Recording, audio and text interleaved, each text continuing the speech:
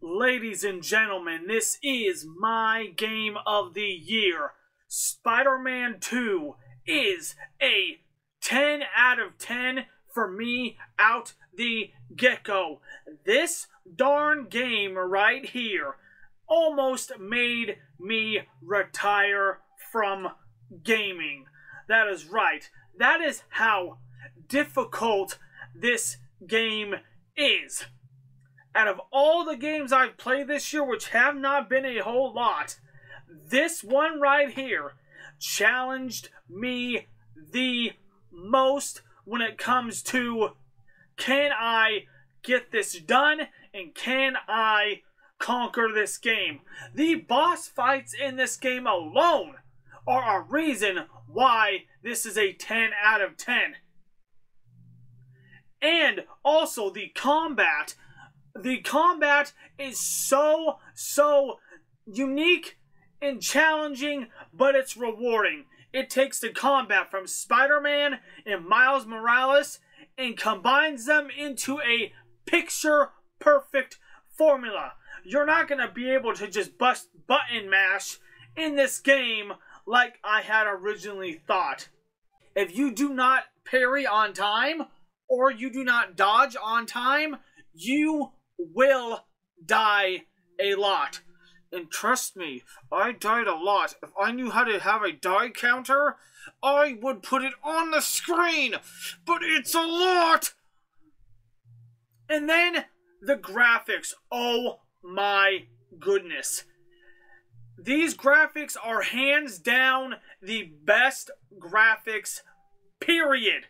New York looks so beautiful. The water looks super duper realistic. The buildings look phenomenal. Hell, even the underground areas look great. The school looks great. Every single district looks great. The lighting in this game is just mwah. Even the explosions look fantastic in this game. One day, I was enjoying this game so much that I had to turn the brightness down because it was giving me an eyesore. That's how great and fantastic this game looks. Now, for the story, spoiler alert here. Okay, spoiler alert, so if you have not seen or played the game yet, do not watch this video throughout. There was one point in the game where I had thought Peter Parker was going to die when he got stabbed. I shed a tear. The last time a video game made me cry was The Last of Us opening. Both game and TV show. But the story of this game is just wonderful. It's pretty much Miles and Spider-Man eventually trying to take down not only Kraven the Hunter, but save Harry Osborn from himself, who eventually gets a hold of the Symbiotes and turns into Venom himself. And speaking of those Symbiotes, those damn things were annoying as well. Just everything about this game, guys, is just wonderfully crafted. Through the gadgets, through the suits, everything.